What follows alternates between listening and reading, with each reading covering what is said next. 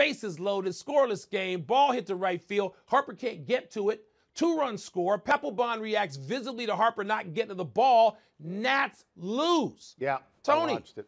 Harper didn't misplay the ball, but there are some right fielders who would have eaten it up.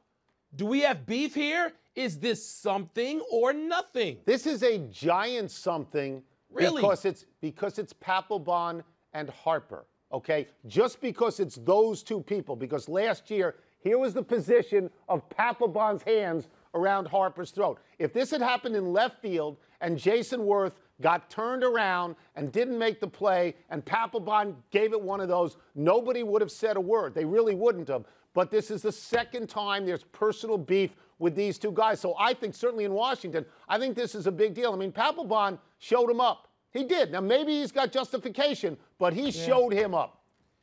You're a Harper guy. I am.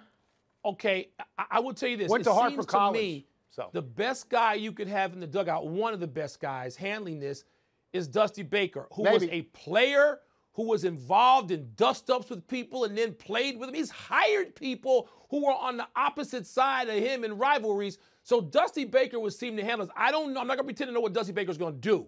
But, Tony, look, you know I thought Papelbon should have been run out of there. Yeah. I don't care if he's got saves now. This was not going to come to – because Papelbon is one of those guys. It's never enough. He's got to have the final word. That's who he is. And Bryce Harper, baseball's golden boy, is on the other side of this. How do you fix it? Well, I'm going to say this. I also agreed with you. I was stunned that he was on the team in spring training and on the team now. And I know he's had 7 saves, but twice this year when he's had bad outings, it's been against the Phillies, his former team. So don't even pitch him against the Phillies.